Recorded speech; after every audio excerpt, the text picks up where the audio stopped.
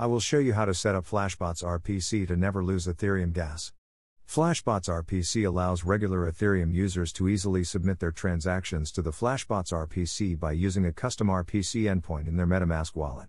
Everything should be the same for Ethereum users, except transactions are sent to Flashbots and then directly to Ethereum miners, instead of the public mempool where all the bots shenanigans happening that causes ETH transactions to get stuck in pending and waste your ETH gas.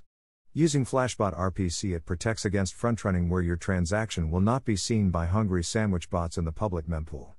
You will not get failed transactions, your transaction will only be mined if it doesn't include any reverts, so you don't pay for failed transactions.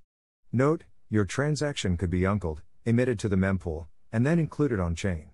Flashbot gives priority in blocks. Transactions sent via Flashbots are mined at the top of blocks, giving them priority. Use Flashbot along with ethgastation.io's base fee. In my case it is 111 GUI and priority fee of 2 GUI for safe included in the next mining block on Ethereum without ever losing ETH as gas when transactions is stuck on pending where you run out of gas. Next, how to set up Flashbot RPC settings on MetaMask wallet. If you have not set up MetaMask wallet, I will provide link below on how to set it up. To add Flashbots Protect RPC endpoint, follow these steps. Enter your MetaMask and click on your RPC endpoint at the top of your MetaMask. By default it says Ethereum mainnet. Click Custom RPC.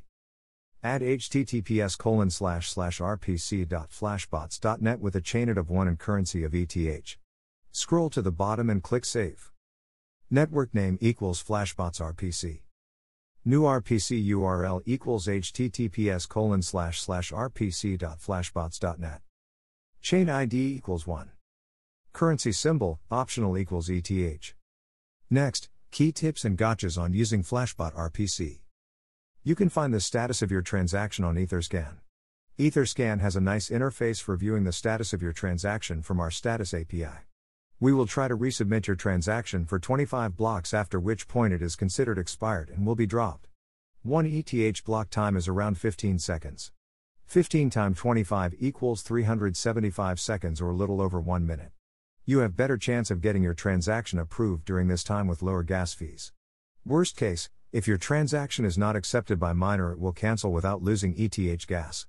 Transactions under 42,000 gas, such as simple Ether transfers, are rejected by the Flashbots relay. As a result, we will forward these to the public mempool instead. Transactions that perform simple actions, such as token approvals or transfers, will be sent to the public mempool as these do not need front-running protection. There is a risk that your transactions are included in uncled blocks and then emitted to the public mempool. Your transactions can be emitted to the public mempool if you switch RPC endpoints from Flashbots Protect RPC to another RPC while your transactions are pending on MetaMask wallet. Fixing stuck transactions or fixing nonce errors on MetaMask. In the case that your transaction is stuck in a pending state or you have an extremely high nonce, you will need to reset your MetaMask account. That is why you want to back up all your account's private keys besides the main wallet's seed phrase. This will cause it to update the nonce and transaction history from the network. Don't worry, your funds and keys are safe during this process. Follow these steps. Click the account icon on the top right corner of MetaMask. Click Settings. Click Advanced. Scroll down and click Reset Account. MEV stands for Miner Extractable Value or Maximal Extractable Value. It is the profits that can be made by extracting value from Ethereum users by reordering, inserting or censoring transactions within blocks being produced. Bots exploit this for arbitrage trades that cost average user higher gas fees and lost gas fee. In conclusion, I love using Flashbots RPC to skip Ethereum mempool and directly submit my transaction to miners to include on ETH blockchain. I save considerable money and wasted gas. If you find this Flashbot RPC Ethereum interesting, please hit the like and subscribe buttons to show your appreciation to this little YouTuber. Comment below if you need to discuss other topics or other DAO projects that you find very interesting. I am always looking for other interesting projects to cover.